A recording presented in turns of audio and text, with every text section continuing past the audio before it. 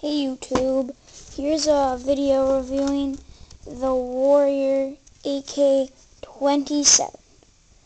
It is a really cool stick, and I actually got the two-piece system from a local sports store used, and I got it for $30. And as you can see, the two-piece, the blade insertion right there, and it has a 190 composite blade. And this is also the Noslin curve, my favorite curve. This is a very good stick. The first time I was shooting with it, I'm not really using this for ice, but the first time I shot with it, kind of felt awkward and not very good of a stick. Second time I shot with it, it felt very nice and well balanced.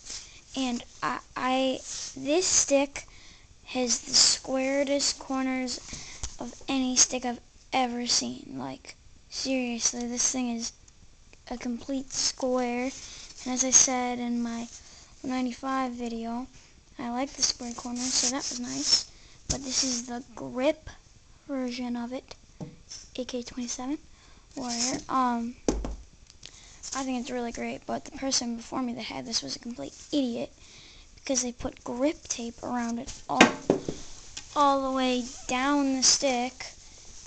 Like, well, not all the way down the stick, but like down to here, and I had to like wash it off, and there's still this sticky stuff around it and stuff. But yeah, it's a really nice stick. Something I actually really like that Warrior did, when instead of putting a normal butt end, they put the wood in, and it doesn't come out, because something I'm always hating is when the butt end on not a butt end, just a little bud comes out on your hockey sticks, because it just annoys me so much. But graphically, it's gonna be a great stick because Warrior obviously has really cool graphics.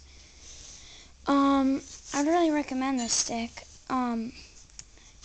It doesn't say the kick point, it just says it's just a good stick for going out there and taking hard slap shots or whatever and just beating the heck out of the stick. But it feels like it has a really high kick point, and it's actually really nice. But that was a quick look at the Warrior AK27 two-piece with a 195 Noslin blade. Bye.